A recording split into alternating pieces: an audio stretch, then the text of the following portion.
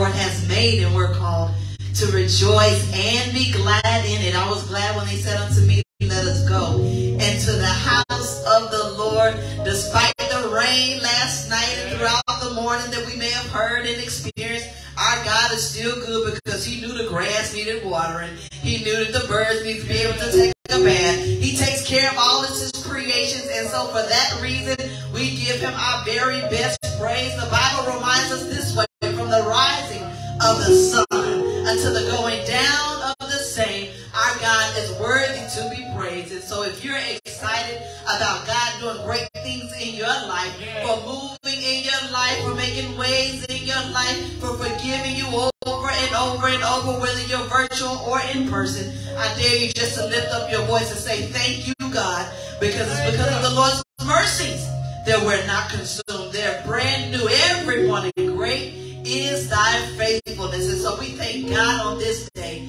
for allowing us to be able to come together to join in worship. I bid you good day from Encouragement Temple, and we hope right now, even as you are tuning in with us, for those of you that are here, that you have set your mind, your heart, your affections on the Lord our God, because he loves you with an everlasting love. And as we begin to move into this worship experience, I invite you to join in a brief moment of prayer where we just welcome and thank God for his presence even on this Advent Sunday. Lord God, how we thank you for your goodness, your grace, your mercy, and your kindness. Father, we pray in the name of Jesus Christ that you would just have your way around this place. Oh God, we pray that lives will be changed and rearranged. Oh God, that someone will be committed back unto you. Father, we pray that you would inhabit the praises of your people. So Father, whatever is on our minds today, whatever is setting us apart, oh God, and keeping us distracted, Lord, we pray and ask that right now that you allow us to cast it at your feet,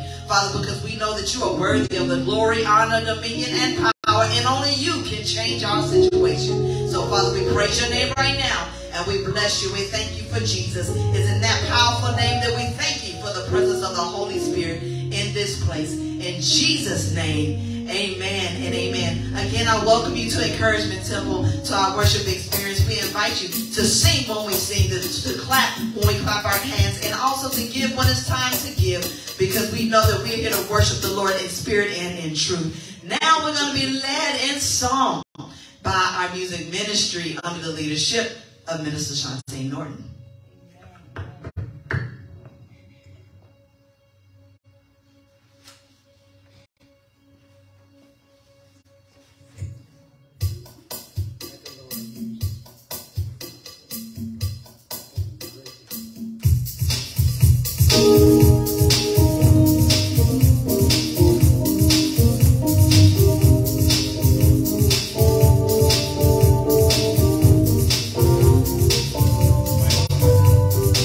I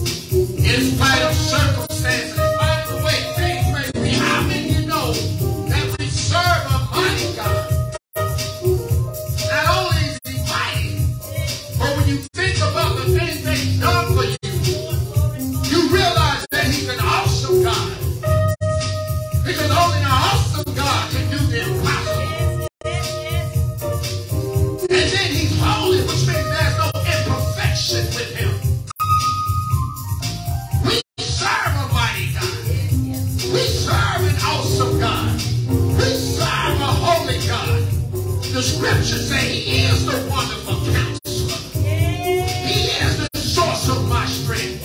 He is the strength of my life. My God is a mighty God. I come up here to read the scripture, but the old folks used to say, when I think about all the things that the Lord has done for me, my soul cries out, hallelujah. Because I understand that he's mighty. He's mighty in battle. Woo!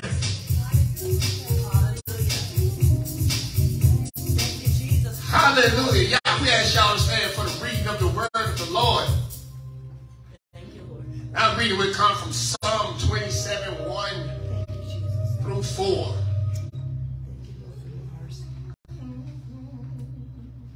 And it reads, the Lord is my light and salvation. Thank you, Jesus. Whom shall I fear? The Lord is the strength of my life. Of whom shall I be afraid?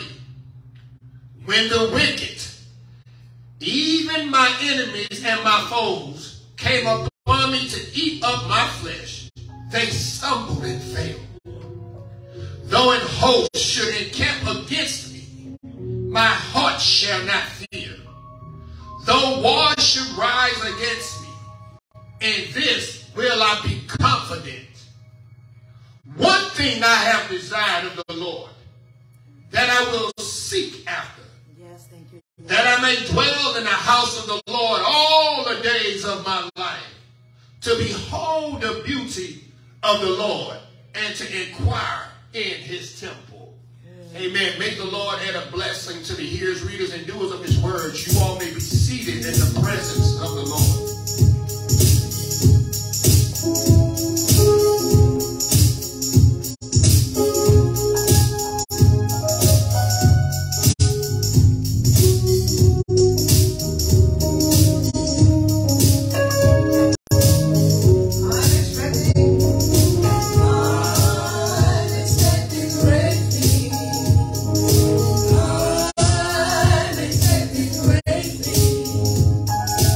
Oh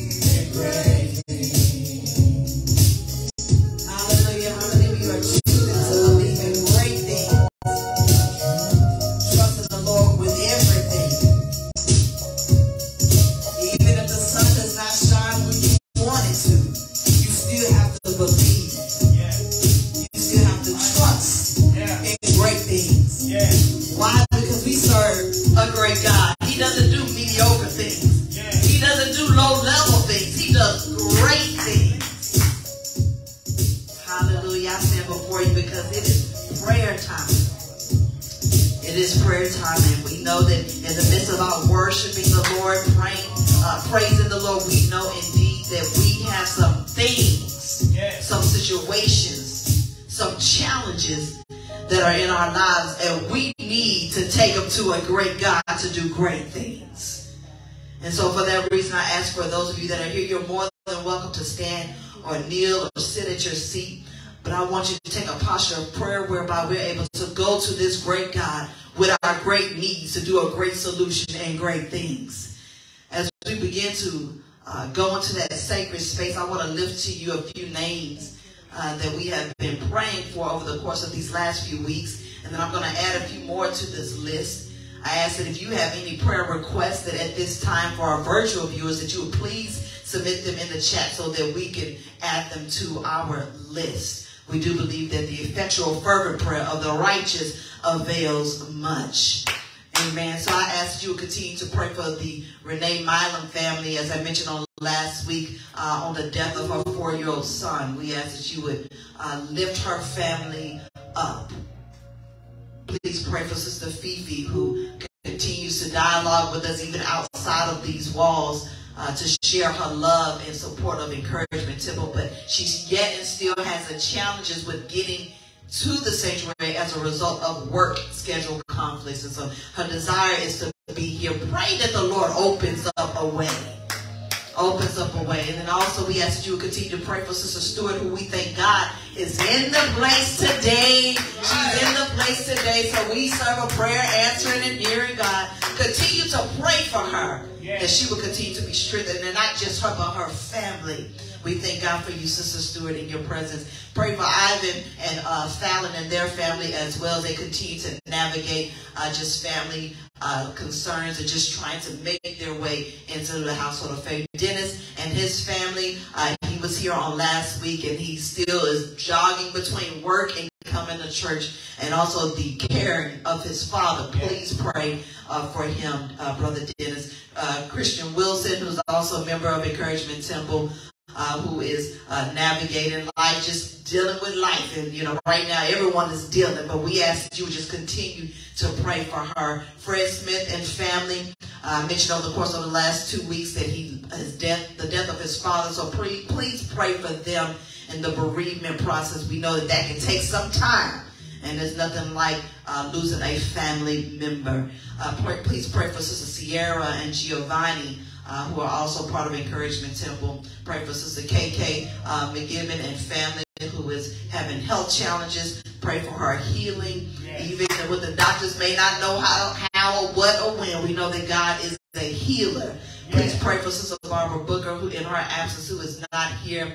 Also the Gooseby family, who suffered a loss of a child that was still in the growing process. The mother was pregnant with this child, and the baby died. And so we just ask that you will pray for that family.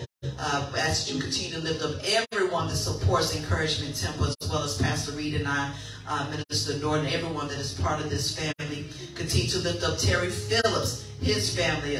Lift up a co-worker of mine I want to add to this list. His name is Chris Rodriguez. Over the course of these next few weeks, he'll be enduring a form of brain surgery, and so we ask that you would lift him up. Also a co-worker of mine by the name of Alicia, she will also be going through a procedure on her back, so she will be having back surgery. And then I just want to add one more list. Reverend Barbara Williams and her husband, Mr. Williams, they are part of Wheeler Avenue. We just ask you to lift them up as he is experiencing health challenges as well. We do know that this is a long list, but we're called to pray for one another. Right? Everything is not always going right, and even when it seems like it's going right, life can happen. And so we ask that you would pray with and for these individuals, as well as those respective individuals that you may have concerns for. Let us go to our God in prayer. Lord God, how we thank you, we love you, we bless you. God, you are holy and righteous. Oh God, there's no one that compares to you, Father. We can search all over, as the song says.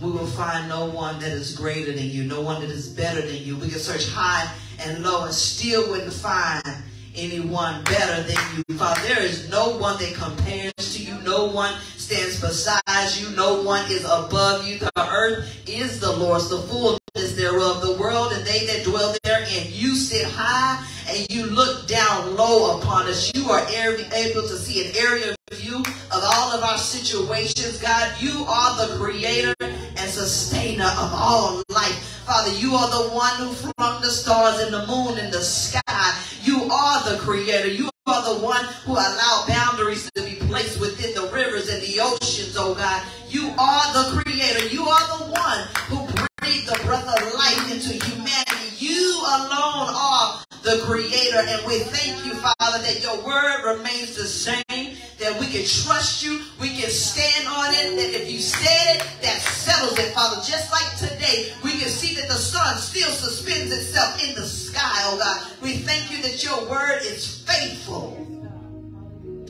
Father, we just want to thank you right now, even as we know that we have concerns on our hearts, Father. But before we ask you for anything, God, we want to thank you for everything. Father, we were always taught, I was taught that thank you makes room for more. So, Father, we thank you that last night wasn't our last night. Father, that you've given us another chance because clearly we don't deserve it. But it's because of the Lord's mercies that we are not consumed. Father, we thank you that you've given us a clean slate to get right today what we didn't get right on yesterday. The conversations that we should have had that we didn't have, you're giving us a chance today to have those conversations. Father, the praise that we didn't give you on yesterday, you're giving us another chance today to praise you, oh God. Father, we thank you for another chance. When our families give up on us, you give us another chance. When the job throws us to the side, you give us another chance. Father, we thank you when the doctors say no, you can give us another chance. We just thank you so much for all that you do, and we don't want to take you for granted, Father. Someone didn't tell you thank you this morning for waking them up. So we say thank you. Thank you for food on our table. Even if it wasn't what we would have liked to eat, we thank you that you provide for us, oh God, that you give us our daily bread. Both our physical nourishment and our spiritual nourishment. Thank you, Father, that we had clothes to put on, that we had a way and a means to get into the household of faith. Thank you, God, that we had a bed to sleep in when on last night someone was outside.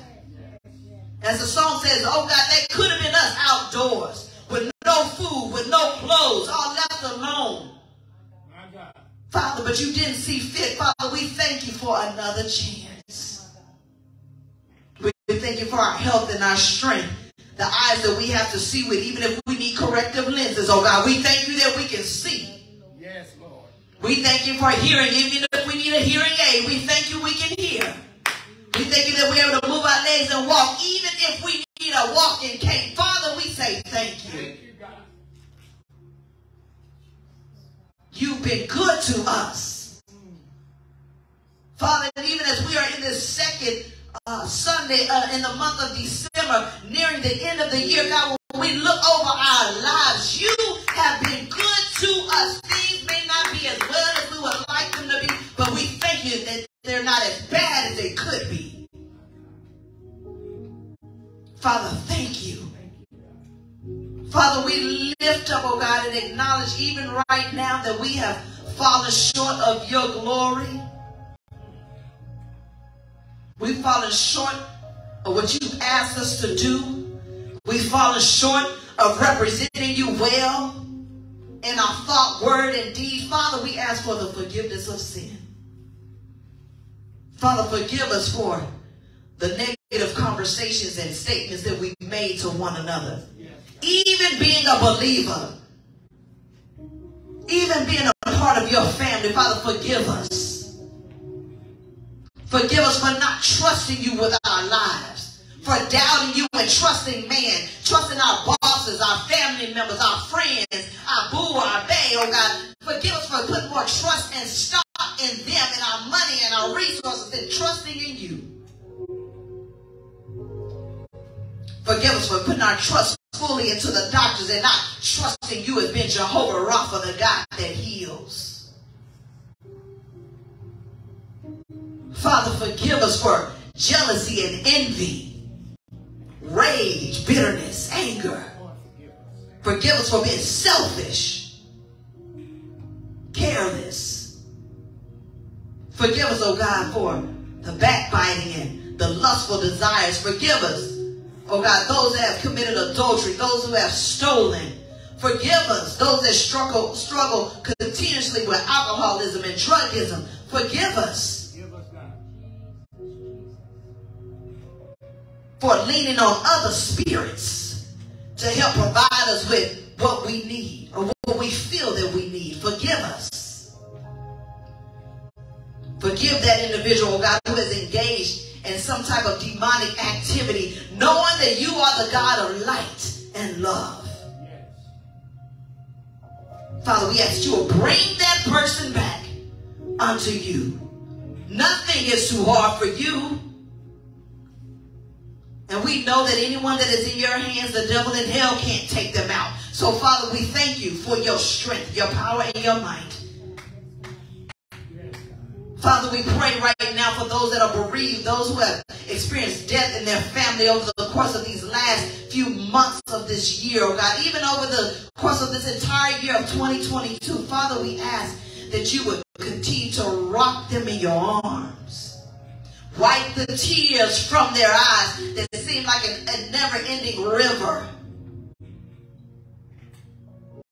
Let them know, remind them that you don't make mistakes, but indeed all things work together for the good of those that love you and are called according to your purpose. Will it hurt? Yes. But Father, we thank you that you are a God who is full of compassion and love. And you're able to hold us tightly and let us know that everything will be all right, oh God. Father, we pray that you would save even in the midst of this bereavement. Whoever is seeking salvation, whoever is in need of salvation, we ask that salvation will be made available to them, because we know, oh God, that you have a purpose in everything. Father, I pray that you will be with those that have been diagnosed with cancers and illnesses that have completely ravished their mind and even shaken their faith. Someone felt that because they went to church every Sunday that they wouldn't experience cancer. Someone thought because they prayed every day that they wouldn't experience this diagnosis. But Father, we thank you, oh God, that even right now that you can heal according to your will, Father. So we pray that those that are dealing with cancer, those that are struggling with COVID or even the common cold, oh God, the flu, emphysema, oh God, blood disease and neurological disorders. Father, we pray in the name of Jesus that you would heal, that you would reveal it to the doctors and the nurses and the pharmacists and the researchers, the biologists, the chemists, whoever is under their care, oh God, help them to see what they can't see. In the name of Jesus, Father, we ask for healing for those that are dealing with mental disorders, oh God. Children that have been diagnosed with schizophrenia, bipolar, ADHD, and ADD, oh God. Those that have been diagnosed with autism, oh God. Those that have been diagnosed with emotional disorders, oh God. We ask in the name of Jesus that you will stabilize. Only you can do it, because you created the body, oh God. We know that all you have to do is speak and things will change. So you can speak to that imbalance and that person, that individual that can't keep still. Father, you can speak and things will change. Because we know that in the name of Jesus, even demons tremble. So Father, speak a word today. Speak into that lives of that child, oh God. We ask that you will be with parents that are struggling with the fact and the reality that their child has been abducted and kidnapped. Father, we hear it all the time. We see it on the news all the time. We get the text messages on our phone all the time. We ask for comfort for that family, and that you would be with those that are in jail cells and those that are in foreign ground, oh God, that are fighting for this country, missionaries and evangelists that are even trying to go around and spread your gospel, that Jesus saves. We ask that you would keep them safe and that you will protect them, oh God. Give them a holy boldness, oh God, that they will say, for you they live and for you they die, oh God. Help them, oh God, to understand that everything for their good, and if they suffer with you, they shall reign with you. Father, we just bless your name that you never get tired of hearing from us. For that person that is seeking a job, employment, the finances just seem to keep dwindling. For that man that is the head of that house that just cannot find a stable job, Father, we ask you to encourage that man, encourage that woman, that mother, that father, encourage them in you. Father, that you will allow the right employer to see their resume, to see their application, and to make the decision to move based on the movement of the Holy Spirit, that this is the right candidate. I thank you that you're able to qualify those that don't have the degrees, those that don't have the connections. Father, we thank you that you are faithful. And eyes have not seen, ears have not heard, neither has it entered into the hearts of men the things that you have in store. Father, your word says that no one shall be put to shame if they put their trust in you. So, oh God, help them to trust you even when they can't trace your hand, when they don't understand why. Help them, oh God. Now, Father, I dare to close this prayer asking that you will cover, oh God, everyone that is under the sound of my voice. Every family that's represented, even Pastor Reed as he seeks to bring the message. Father, we need a word from you on this Advent Sunday, where we remember with great expectation the great things that you have done in sending Jesus Christ into the world. Oh, sweet baby Jesus.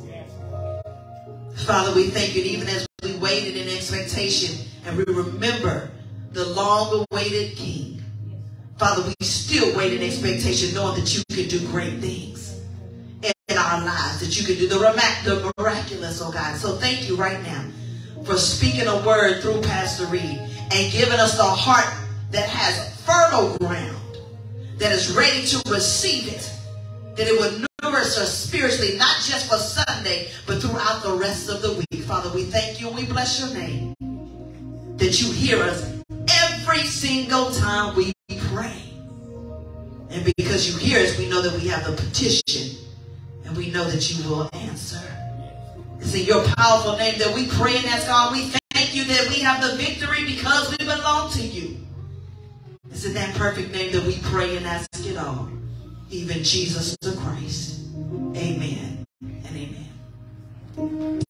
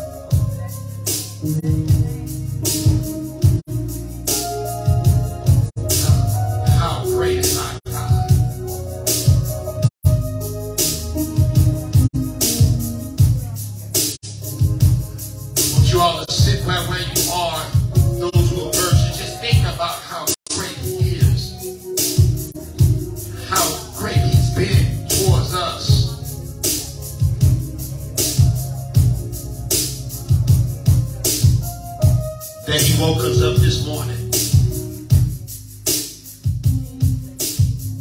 with a portion of our health and strength. We just talking about how great the Lord is. With a mind to want to praise him, a mind to want to tell him thank you. How great he is. The psalmist says, forget not the Lord in all his benefits. Him being great. And we're here, we're able to say, Lord, I thank you for all that you've done. You've healed me physically. You've healed me spiritually. You've healed me emotionally. God, how great thou art. God, I thank you for being a great God.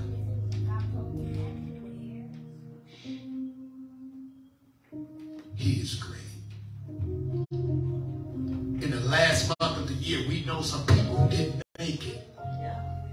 But yet we're here. He's great. And what I love about his greatness is he has no respect of person.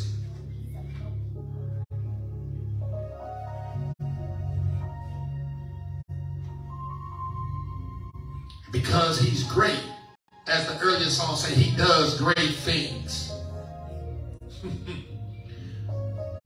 When I look around,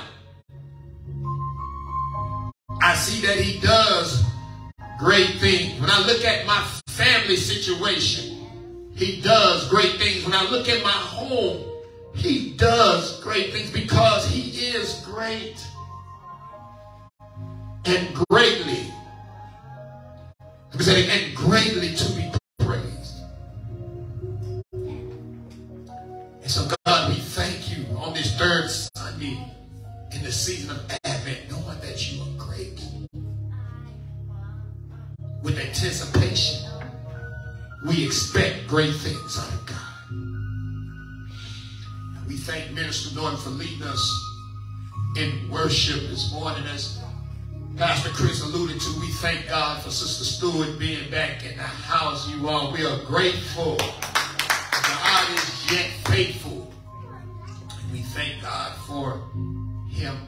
Pastor Chris, can you do me a favor? Cut that out down a little bit. It's hot. It's hot. My former pastor used to say, don't go to hell. Hell is hotter than this. But we're grateful for you, the viewing online. Did receive a text from Sister Wilson. Keep her in prayer as she's out of town. Give her traveling grace. As the Lord will, she says she'll be here Friday for rehearsal. So we thank God for that. Keep everyone, as Pastor Chris said, in prayer as a whole. You all, there's a word from the Lord coming from the Gospel of Matthew. Matthew. The first chapter. First chapter. We'll look at verses 1 through 17.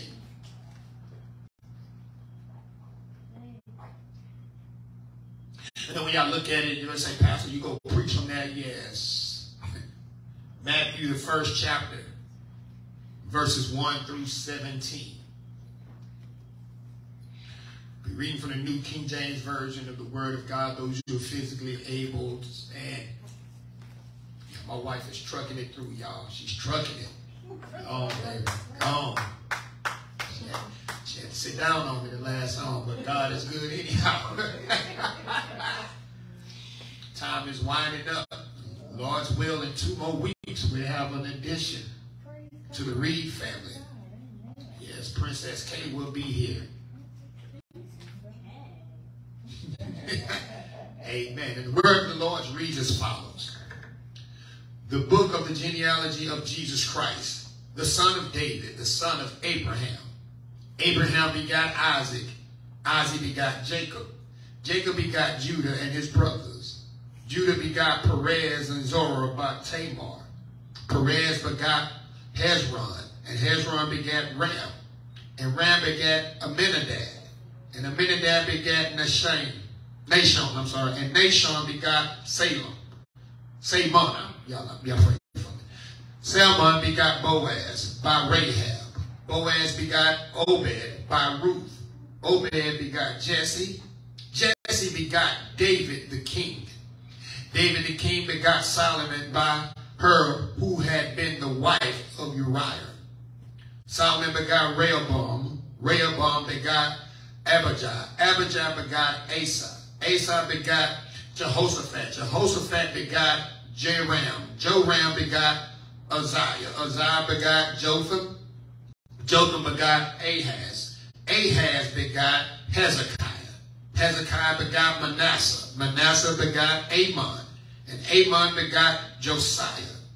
And Josiah begot Jeconiah and his brothers about the time they were carried away to Babylon. And after they were brought to Babylon, Jeconiah begot Shealtiel. Shealtiel begot Jerubbaal. Jerubbaal begot Abiu. Abiu begot Eliakim. Eliakim begot Azor. Azor begot Zadok. Zadok begot Achim. Achim, begot Eliud. Eliud begot Eleazar. Eleazar begot Mathan. Mathan begot Jacob. And Jacob begot Joseph, the husband of Mary, whom was born Jesus, who is the Christ. All the generations from Abraham to David are 14 generations. And from David unto captivity in Babylon are 14 generations.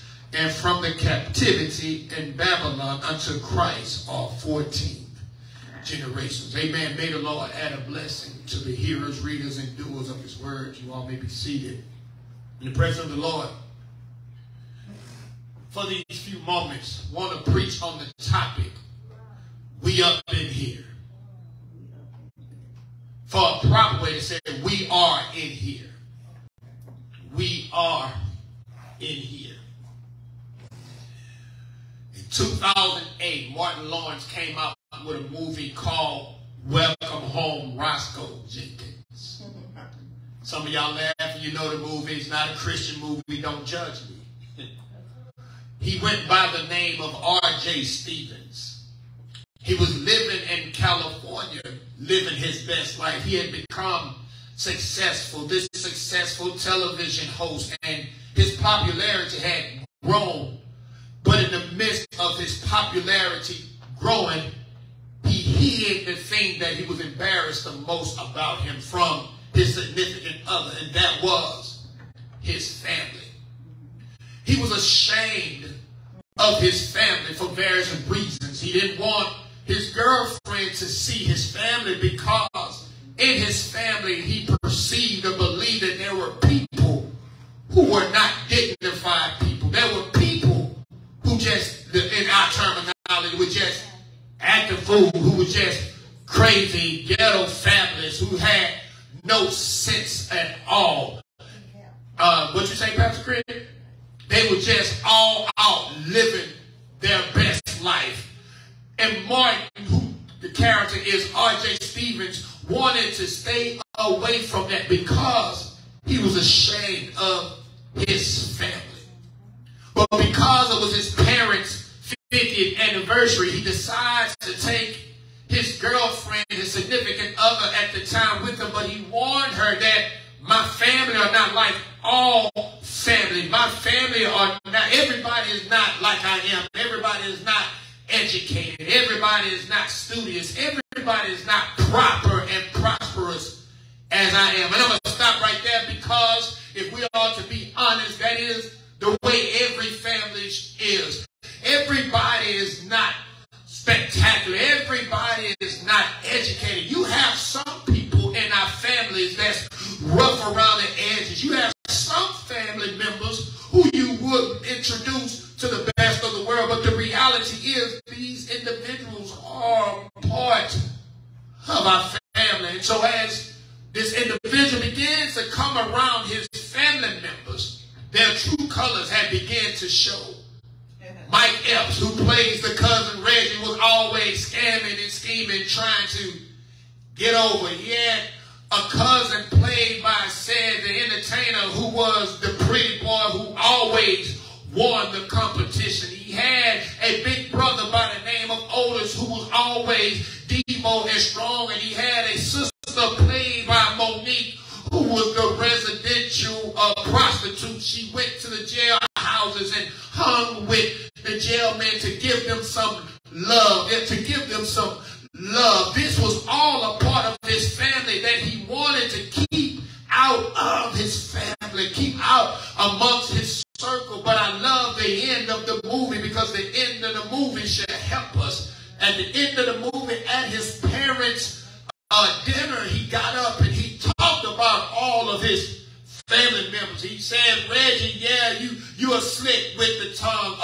Monique, you carry a right hook. Otis, you're very strong. But what I like, what he said at the end of the movie, said, in spite of all of the ways that you guys act, in spite of everything that you do in life, you are still a part of the family. I'm going to stop, because I'm not no longer talking about the movie. The reality is that us that's in the body of Christ, everybody will not look just like us. Everybody won't act like us. Everybody's background won't be the way that ours are. But the reality is, I thank God, because in spite of all that it is, we are part of God's family. Don't matter your background or education, don't matter your skin color or your social status in life, we are all a part of God's family. As we look at our text, let me give you a background of everything. Matthew, Mark, and Luke are called the synoptic gospels because they are relatable in what is written in their gospels. But unlike Mark, Matthew and Luke talks about the lineage of Jesus Christ. It's in Matthew chapter 1, but it's also in Luke chapter 3. Luke sticks to the tradition. And sticking to the tradition, in his genealogy, he lists nothing but males. But if you look into Matthew's genealogy or lineage, you'll see that every name that is listed is not just males.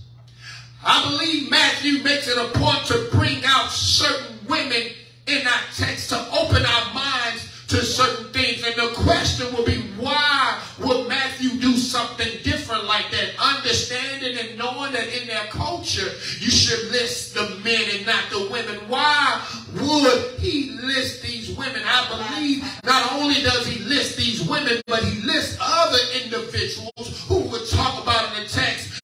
And when we look through his lineage, we'll see four types of people. We'll see individuals first of discreditable reputation. Discreditable reputation. As I named earlier, he listed 5 women. Now, most of us, if we're going to make a list and we give 5 women and we go outside the grain, we will get those who have great character, those who done everything right, those who was not no dirt behind them. But if you catalog through Matthew's list, he lists 5 women who have questionable characters.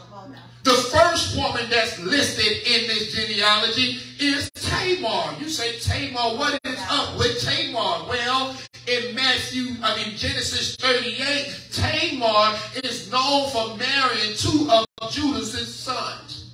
And the Bible tells us that both of those sons died.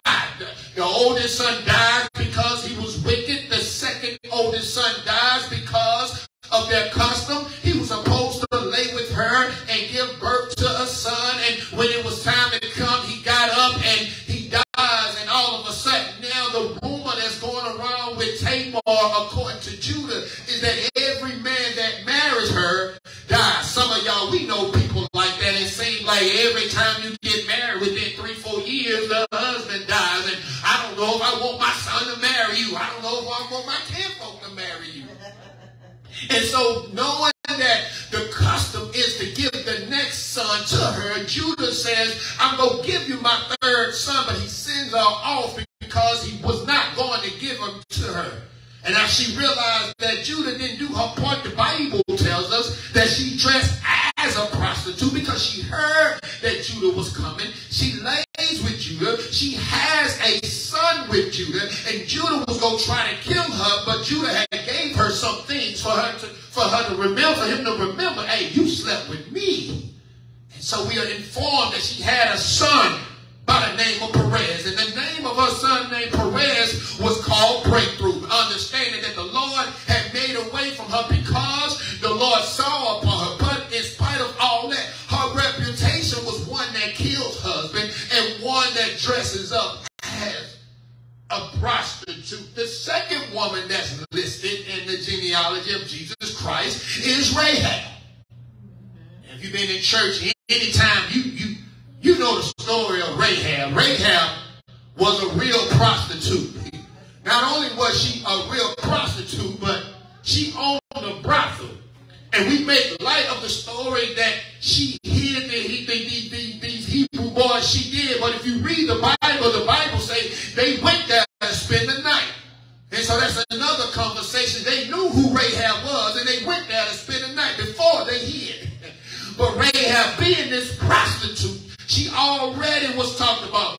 Oh, you know when strange people come, you know where they going first. They heard of Rahab. They heard what she does. So her character had already been in the mud amongst those people. Next individual is Ruth. Y'all know the story of Ruth. Ruth was not an Israelite. And so since Ruth was not an Israelite, they had no business marrying outside of their race.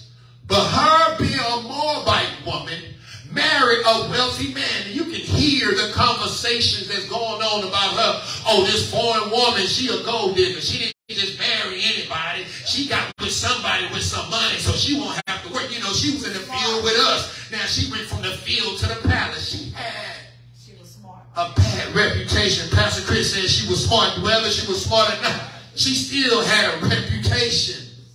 The fourth woman who was mentioned is Bathsheba. I want you to see this.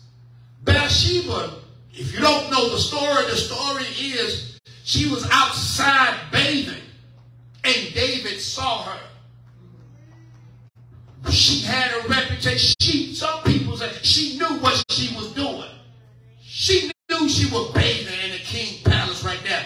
I don't believe that was David's first time looking at Bathsheba. And y'all women, y'all know a man looking at y'all strange and you don't entertain him, you're not going to go in this area anymore. But if you see something about him, you go keep doing it. But the Bible tells us that she bathed naked. David didn't go to war like he was supposed to. He gets with her. He sleeps with her while she's married to another man.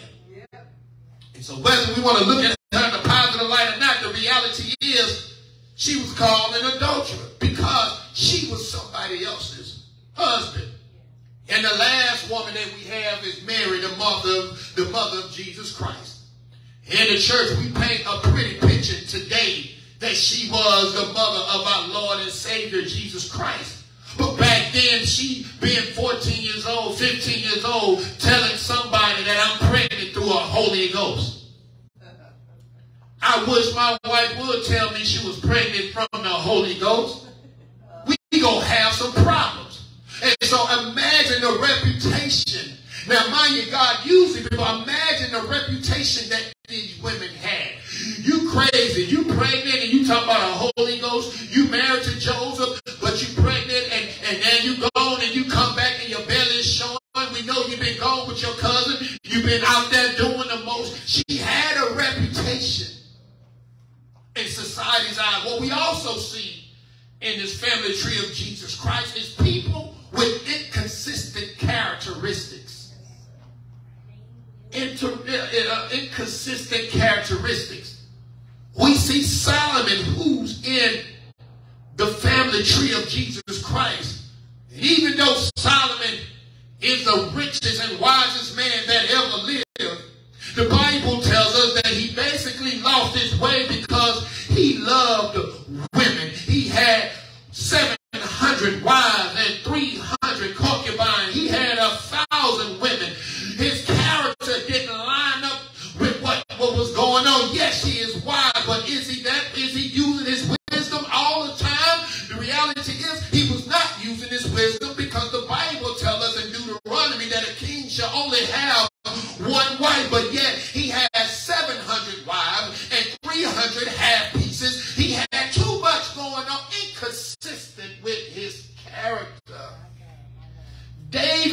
on the throne. David to us is considered the greatest king of all time. But if you look through David's life, he had some inconsistencies with his character. Just like Solomon, he got it from his daddy. His daddy had women problems. Not only did his daddy have women issues, but David did not know how to resolve issues amongst his family. What you mean? He had a half son to rape his half sister. He had another son that killed a brother. Then a son rises up against him. And David did not say a word about any of the issues that was going on. We're talking about people with inconsistent character. We are traced to Abraham. But Abraham had some inconsistencies. He lied and said Sarah was his sister twice just to escape death. So you're saying, my family is not perfect, but as we continue to look down the lineage of Jesus Christ, his family was not perfect as well. We also have individuals who live in uncomfortable circumstances. I read it in the text. The text says these were born after the takeover of Babylon. What is that? In other words, these people was taken away from their homes to go live as slaves and captives somewhere else. They didn't raise up rich. They weren't brought up in the kingdom. They were brought up struggling. They were brought up in the project. They didn't have everything that they had before. They didn't have everything that their forefathers have. Their situations were uncomfortable. And finally, Jesus had people who was morally corrupt in his family. Morally corrupt. Ahaz, Manasseh, these individuals, when you read in the book of Kings, the Bible said that they did evil in the sight of the Lord. You know, these people who just don't go to church, who just don't care. On Sunday, they go smoke their weed and cigarettes, and they go do just what they do. And most of us, when we look at the family, we think Jesus Christ, we think everything should be perfect. We think everything should be right. We think everything should go as status quo. But the Bible traces us. It shows us that Jesus' family is just like all of our family. I got hiccups. We're not perfect. We do our own thing. Everybody don't see things the way that I see it. And so after knowing this about the lineage of Jesus Christ, after understanding this, then with all of these imperfections, but there's three things that also sticks out about the family tree, about the lineage of Jesus Christ. And the first thing that really sticks out is Christ will accept anybody in spite of social status. He will accept anybody. Galatians 3 and Colossians 3 tells us that there's neither Greek nor Jew, slave nor free man nor female, circumcised nor uncircumcised when it comes to the family of Christ. And what they was basically telling us is sometimes you will have people that don't look like you. You will have people who doesn't smell like you. You will have people who don't think like you. You will have people who don't walk like you. You're going to have people who don't talk like you. You're going to have people who just don't understand like you. He's saying that the prostitute, the foreigners, the rich, the poor, the cute, the ugly, the black, the white, he's saying all of these individuals are connected and are a part of Christ's family. Which means we can't look down at the drug user or the drug pusher. We can't look down on the liar or the ones who tell the truth. We can't look down on the ones who's educated and have a GED. We can't talk about the prostitute and the pimp. We can't talk about none of them, because if you look through Jesus' family tree, you had all of them in there, but all of them was a part of God's family. But I think the Bible says, blessed are those whose iniquities are forgiven and whose sins are covered, which means, yes, I might have had a past. All of these things may have been associated with me, but because I've given it up to Jesus Christ, I'm grateful now that he's forgiven me, that he's forgotten about me, and he's made me a part of his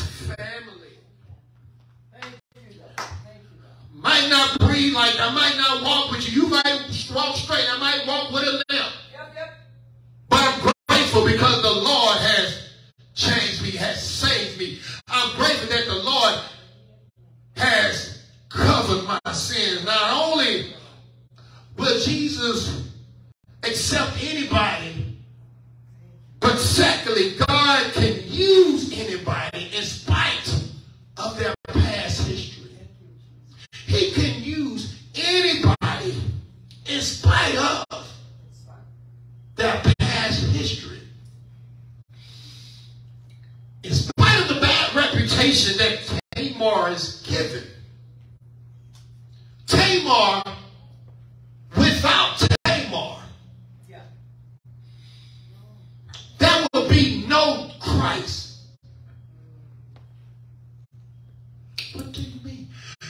If the lineage stopped at Tamar, and if Tamar doesn't connect with Judah and have a child, then the lineage stops right there. Sometimes God can use your past to be a testimony to help somebody else that's going through some craziness in their life.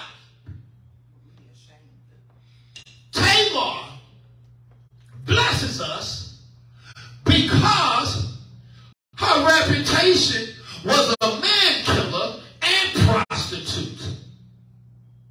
But without her infidelity, well, we're not going to call it infidelity, without her slickness, because she realized Judah didn't honor his part of the situation, then she wouldn't, which is her father-in-law, which makes things even worse, is that Perez would not have been born. Now, you got to know the story about Perez, which is in Genesis 38 at the end. Initially, it was a twin. He had a twin. And the twin was supposed to come first. And they have, and what they call the women that give birth, the midwives had put a ban on the brother because they thought that the brother was going to come out first. But as they put their ban on, the brother went back and Perez came through first. And she named him Perez because Perez means breakthrough. I'm going to pause right now because how many of y'all know that God can change a situation that looked bad and he brought you through? When the doctor said, that's it, God said, Perez, no, we're going to change the circumstance and we're going to show the doctors, we're going to show them, you may have said this, but because I'm a God, I'm going to flip the script. Yes, let's do it. Woo. Ruth, he can use anybody. Ruth, when she decided to go with Naomi, Ruth never wanted to be in the kingdom. She just said, Naomi, I'm going to roll with you. Your God going to be my God. And that's it. But because Ruth was a woman that saw and changed her life, she gave up her God. I want y'all to just go back. She gave rid of her gods. She got rid of the street life. She said, I know I'm a Moabite and I'm not supposed to believe in God. I didn't grow up in the church, but I'm going to go ahead and I'm going to connect with the church people. Now, you got to understand this. Moabite women dress differently than Hebrew women. And so when the Hebrew women saw her, she maybe didn't have the long dresses like they did. She probably didn't wear the big hat. Ruth probably came with a short skirt and with her arms out. She was differently. She looked at him crazy. Why she got on lipstick? Why she got these finger waves in her hair? Why she got on all this makeup? Why she got all this jewelry on? But in Ruth's heart, her heart was right. And she didn't care about what the people said. She understood that her heart was right. She left the people to serve God, and God opened up the door for her. Bathsheba, God can use anybody. She was the woman who bathed naked. Her first son dies. But then God blesses her after David is chastised and after David is rebuked by the man of God. They marry because David had her husband killed. And the Bible says they brought forth a son by the name of Saul, who turns out to be the richest and the wisest king of all. got to be careful when we look at a person who giving birth and say, oh, I don't know why they having all these kids. They can't take care of these kids. They ain't educated. Why they doing all of this? You don't know who that person is giving birth to. You don't know who that person is raising. That person probably is raising the next president. Probably raising up the next powerful man of God. You got to be careful who you speak your mouth on. What I also notice in the family tree of Jesus Christ, thirdly and finally, is that God will exalt any willing vessel in spite of their internal and external limitations. Okay. He will exalt anybody, anyone who's willing, in spite of any limitations that we may have. Now, Abraham, this is really important, was willing to listen to a God he had never heard of. God approaches Abram. He tells Abram to leave your family. How many of us can honestly say, I will leave? Look, we children of God. We know who God is. And when God tells us something, we question if that's the Lord talking to us or not. God tell you to go, we're like, Lord, are you sure? You sure you talking to me, God? We grew up in church. We know the word of God. We've been saved, sanctified, Holy Ghost filled. God talks to us and we question it. Yet Abraham, God talks to him. He didn't know, he never grew up in Sunday school. Parent wasn't in church. Grandparent wasn't no pastor. He listened to God and he moves. But what's important, God didn't tell Abraham where he was going. He just told him to go. And Abraham leaves. God tells us where to go and we still don't move. Was willing to listen to God. But we know who he is. We're supposed to have a relationship with him. And we don't listen to him when he says so. Rahab, as I alluded to, opened a brothel. She owned a brothel. She was the madam. And even though these Israelites men, go back and read your Bible, they was there for the wrong intent. Word had got out that the people of Jericho was looking for these spies to kill them. Now, Rahab was in a tough position. What you mean tough position? She could have turned them in, kept her business going, because she had a lucrative business. Everybody knew who she was. And she could have said, here they go, take them away, and continue to make her money amongst the people. Because, you know, some of us, we rather keep our jobs. We'll compromise to keep our jobs than to get fired because we're standing for the gospel of what Christ has told us. We'll compromise for promotion instead of standing on the word of God and staying in a low position. But Rahab said, we've heard about y'all. And I'm paraphrasing. I believe Rahab told them, I can turn y'all in and I will be fine. I can keep my money and I can make generational wealth even though it's immorally wrong. But she understood that was a bigger purpose. And she said, as long as you say me and my household. And what basically Rahab was saying is, you know what? I understand that I can hold all the money. I can keep my name. I can do everything. But I'm willing to give up my business, which is lucrative, because I know that God has a different purpose in my life. And how many of us are willing to say, God, I'm willing to forsake it because you've purposed me for something. Rahab says, I know you coming. We know your God will do it. We heard how God opened the Red Sea. We heard how God did these things for us. All I ask y'all to do is to spare my life because I'm going to spare yours. In other words, look, y'all can have my business. Just keep me alive. And I know that sooner or later I will understand it by and by. And we're reading about Rahab to this day because she took a stand said, I'm not going to make my money, forget my business, because God has something better in store. David, you guys, as we talk about all the things about David, one thing David was willing to do, in spite of all his character flaws, is David was willing to stand in the midst of something that the people wouldn't. What you mean?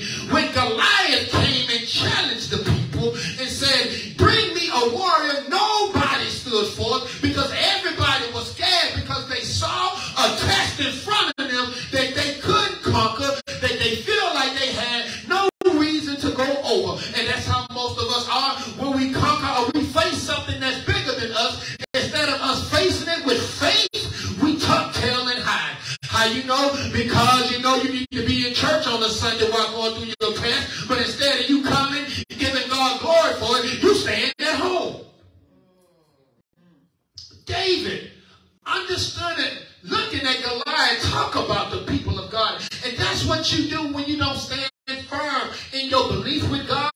Basically, your trial is saying, I knew that I was bigger than your God.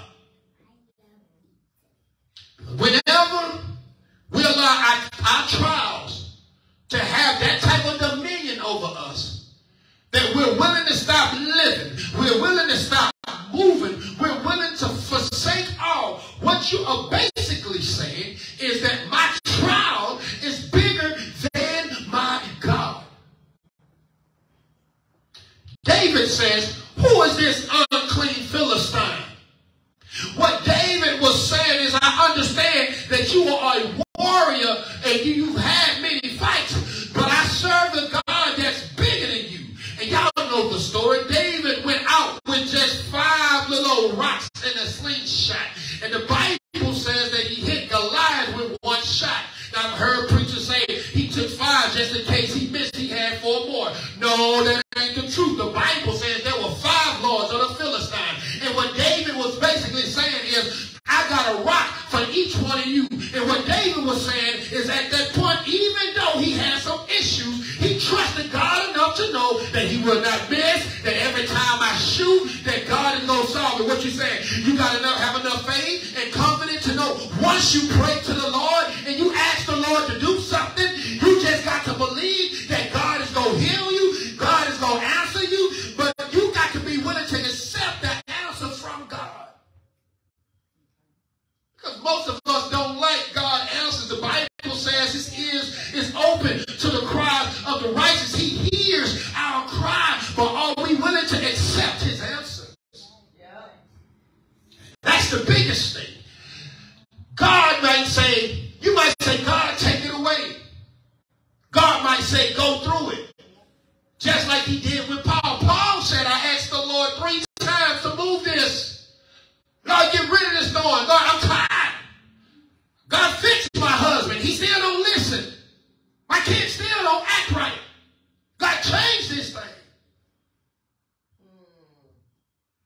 You wonder why your husband still leaves his clothes on the floor. You wonder why he still moves at his pace. You wonder why your kids are still acting up. You wonder why bills are still coming, because God says what he told Paul, look, my grace is sufficient. Paul didn't like the answer because he wanted it gone. But one thing Paul did, Paul understood the answer.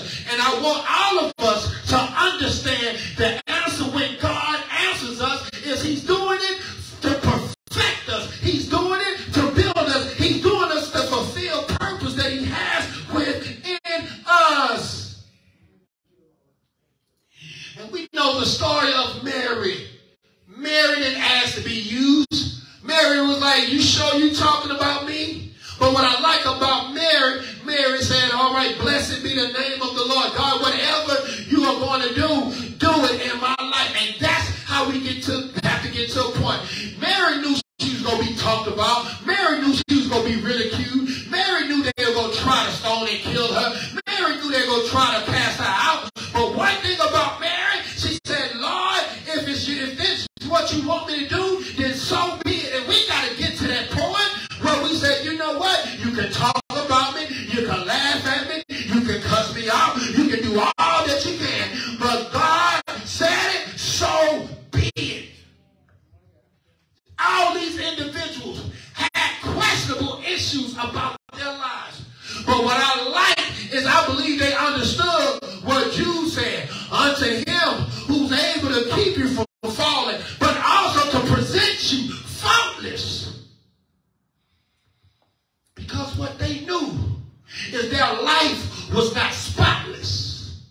the family tree of Christ, there will be some people whose lives is not spotless. Some people will have things that will follow them for the rest of their lives. What you mean? To this day, we still refer to Rahab as the prostitute. To this day, we don't call her the former prostitute. We people, Rahab the prostitute. That's what it followed her. And you know the craziest thing about it is that, Sister Stewart, is that when he bought her out, she probably kept being a prostitute. That's how we. You know how we do. Lord, if you bring me out of this, I promise you I won't do it again. She said, the Lord bring you out, you do it again. She probably still did it a few more times until she just said, you know what? Okay, now, Lord, it's enough. Now I got to see, now I'm going to really live this. So, what you saying? Because, oh my God, because of your history, and you may have slipped when you say, Lord, forgive me. Doesn't mean God will disqualify you. The Bible says a just man will fall 7 times. But what I love is not in the fall, because if you're going to fall 7 times, that means you got to get up. So it ain't in the fall. If you fall, get up. If you fall again, get up. If you fall again, get up. I believe that Rahab may have did a few more brothels. She may have opened one up in Canaan, and she might have had one also in Jerusalem. But then when God really touched her life, I believe she let it go.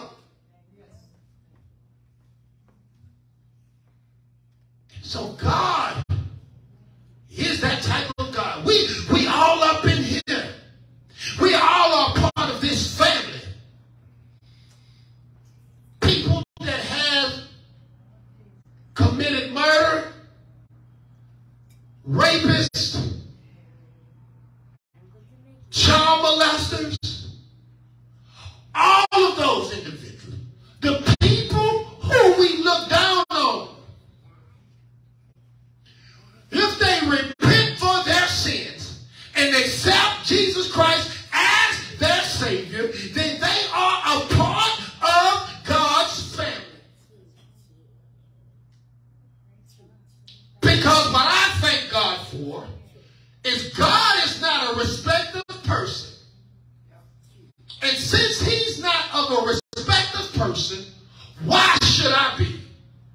He accepted me with all my mess, with all my flaws, with all my issues. And since I've been saved, he still accepted me with my mess, my flaws, and my issues. Because the reality is that the Bible says all have sinned and have fallen short of the glory of God. But I thank God that he's a God that will forgive us for any fault that we commit. So when that person who's been on drugs come in here, because I believe they're coming, we're not going to look down on them. That person that comes with a record longer than the Ten Commandments, we're not going to look down on them. Because if they're willing to accept Christ, what they're saying is, I'm willing to be a part of your family. That person who's not consistent in their walk, when they come, we're not going to tell you where you've been. We're going to love on you. Yeah. Thank you. Welcome back like the Lord is with us. We miss you. Come back home. Because as I look through this lineage, and I thank God for Matthew's version, is Matthew wanted the readers to understand that Jesus is truly for everybody. I thank God for his inclusion of women, because at that time women were considered second low-class citizens. And women, their worth was minimal. Matthew made it a point to put these women there to show us that he's not only here for the rich, but he's also for the poor. That's why he made mention about those who was in captivity. They weren't financially able, but they was a part of this family. They didn't live in the plush houses, but they was a part of this family. They didn't have the best camels or horses, but they was is a part of his family. They may not be driving the Benz and the bus, but they're a part of his family. They may not be, but they're a part of his family. You may be a prostitute, but they're a part of his family. Yeah. That's right. Matthew, I believe, makes it a point for those readers, once we read and understand, he wants us all to know that nobody is exempt. Nobody is specialized in this family. We all are in here. And so since we are in here, don't let nobody hold you back because socially you're not living up to their standards. Don't let nobody hold you back because you got a past. Don't let nobody talk about you because you got some limitations. No, God accept me, and since God accept me, I'm going to stand forward, I'm going to move, and I'm going to walk in the newness of life, because the Bible tells me that if any man be in Christ Jesus, he is a new creation. All things go pass away, and behold, all things become new. And so you tell him, yes, I don't have it all together, but I'm a child of God. Yes, I'm not rich, but I'm in the family of God. Yes, I did some things, but now I'm in the family of God. Because the songwriter said it best. You can have the silver and gold. You can have the status quo. But Kirk Franklin said, but I'd rather have Jesus. Yes. And in having Jesus, it's more than any of that. Yeah, I'm in the family. So if you got tattoos and neck rings and toe rings and nose rings, you come in here and praise God. Yeah. You got on pants, dress, you come in here and praise God. You are part of the family. Just like my natural family don't have it all together, God's family ain't gonna have it all together. But the one thing that we have in common is that we are all blood. One thing that we have in common is that we all have the Spirit of God. And if we have the Spirit of God, I'm gonna love you, I'm gonna accept you, I'm gonna thank God for you, and the case is closed. How am I closing? Here's my closing for us who are called Christians. No, for us who are called Christians, don't give nobody a side eye. Don't look at them crazy. Because you got the lingo, because you know what to say, you know how to say it, you know when to say it. But for those of you who decide to be Christians, don't think that you can't be a part of this family because you don't talk the way certain people do. You don't move the way they move. No, God will use you in your skin.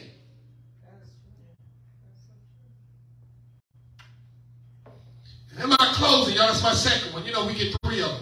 Go ahead. Since we are in the family, let us do what Christ says. Love your neighbor. Though you may not look like me, but I'm going to love you anyhow. Though you may not talk, just like we love our natural family, even though they get on our nerve. You know they talking about you. You know they kicked us to the curb, but I still love you anyhow. The same attributes and love that we give them, we should give also to the body of Christ. When that person does wrong and they come back, I'm going to love you. Because we are part of the family. Since we are part of the family, we're going to build each other up. Thank you. We're going to accept you. Yes, sir. We're going to thank God for you. Yes, sir. And we're going to keep walking. Yes, sir. So since we all are up in here, we're part of this family. Let's do like they used to do back in the day when they on Sundays. Let us gather as a family. Go to the house of God. Give God glory because he is good. And he's worthy to praise, to be praised. Father, in the name of Jesus, God, I thank you. God, I thank you for being a part of your family, God. Father, I thank you, God, for your word. Thank you, Jesus. That proves to us that we don't have to have it all together.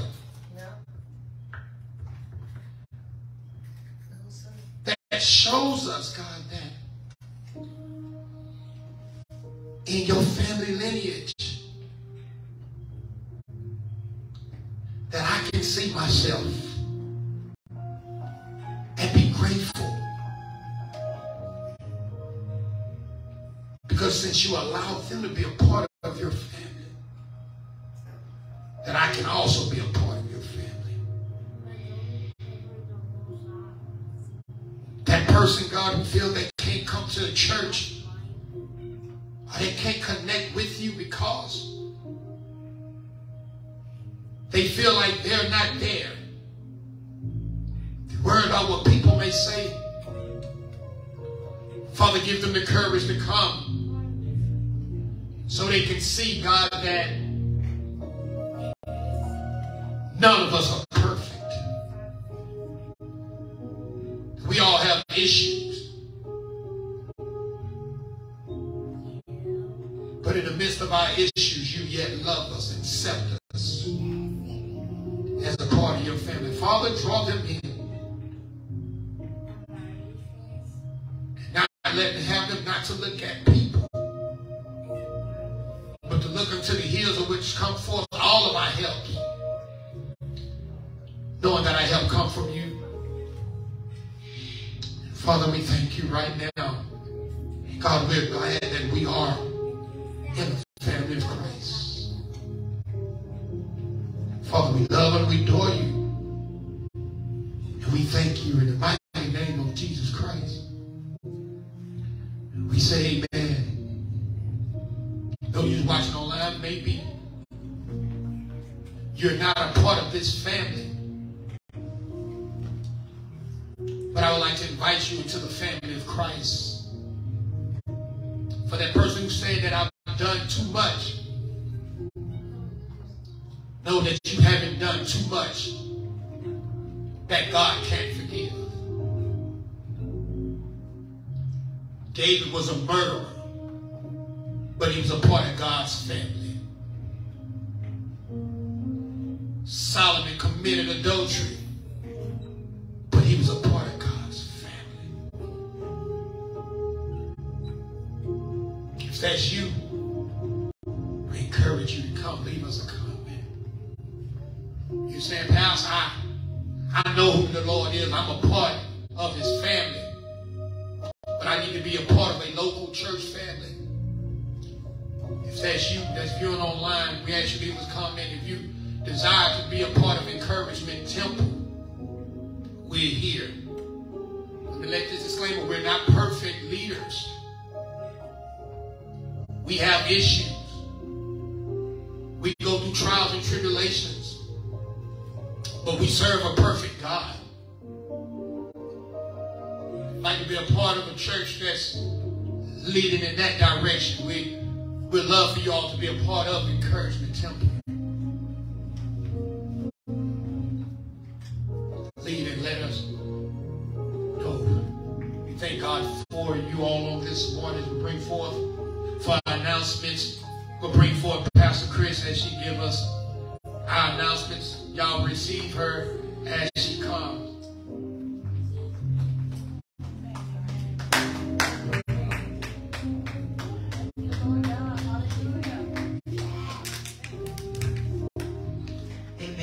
Before you for our announcements on this day, I just want to remind you all that we will have our last Bible study of the year on this Wednesday. Yes, this Wednesday. So come on out. Come on out. We're going to actually be relaxed the rest of the month of December, and so this coming Wednesday will be the last one, and of course that's intentional because we will have Christmas will be the following week, right. And so we don't want to still fight with persons trying to still spend time with family and things like that.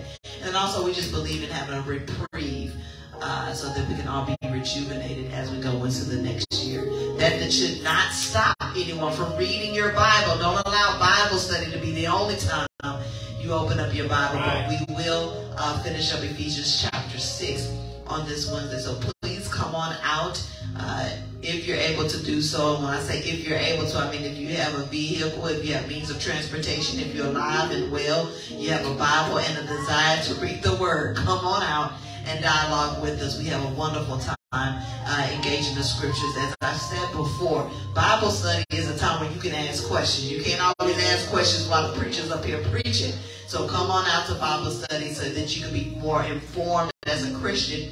And even for those that have not opened the Bible before, this would be a great time, great opportunity for you to explore the Word of God together as a family, as Pastor Reed has indicated. So please come on out again. That's this Wednesday at 7 o'clock p.m.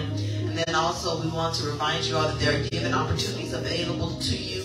For our virtual viewers, you already know the drill. Cash App and PayPal, that information is available to you at the bottom of the screen. For those of you that are here that want to pay by that method, we have the QR codes on the back wall.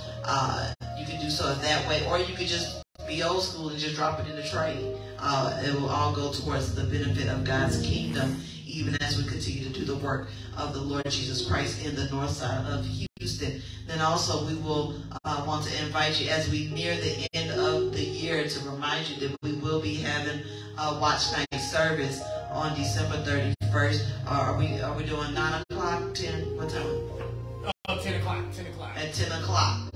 So don't try to go to sleep. For those of you just keeping it real, we know that some people want to go to church first and then they try to hit the club.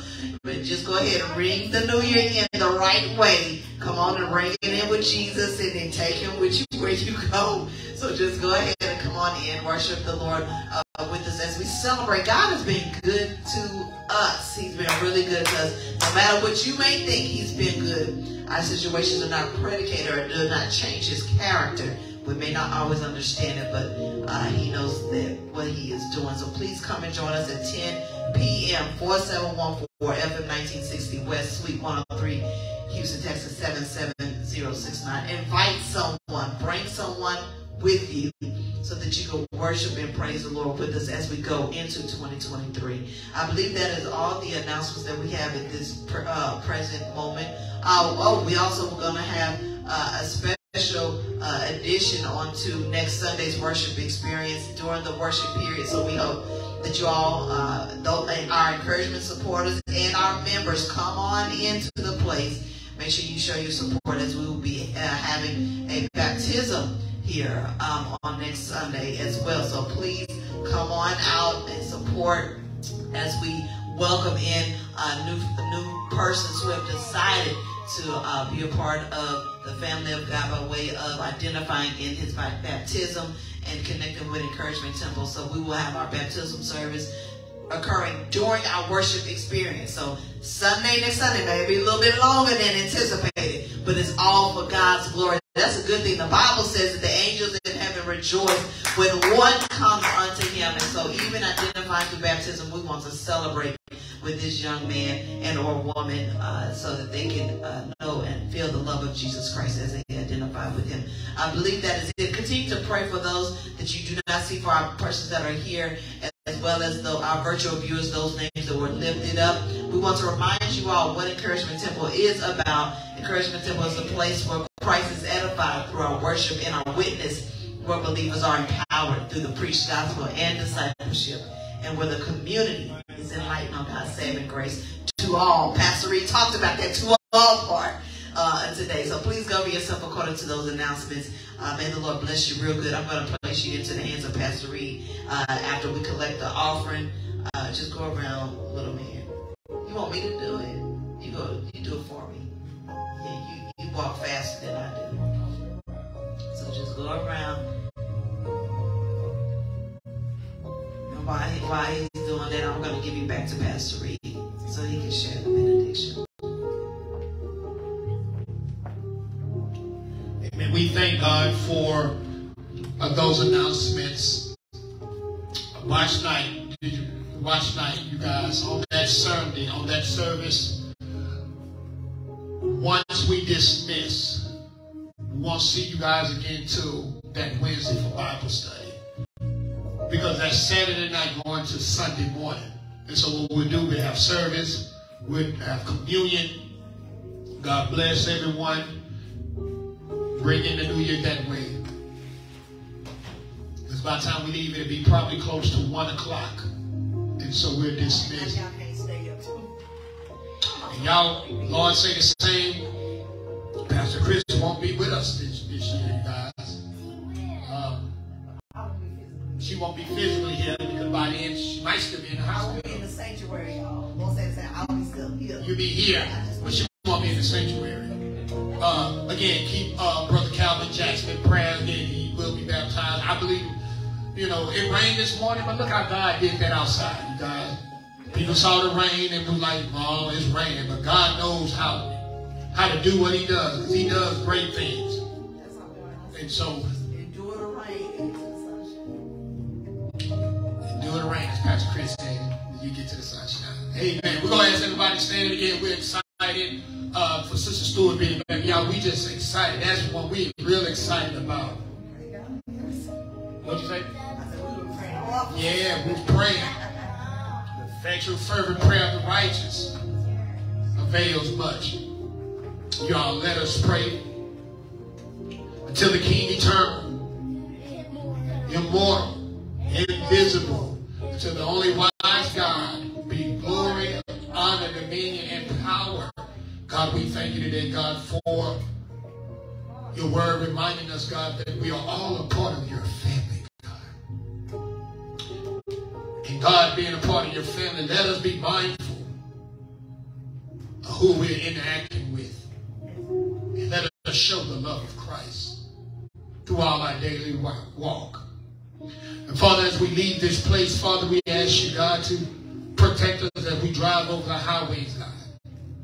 Keep us safe from accidents, Father. And Father, allow us to get back to our various homes and this destination safe.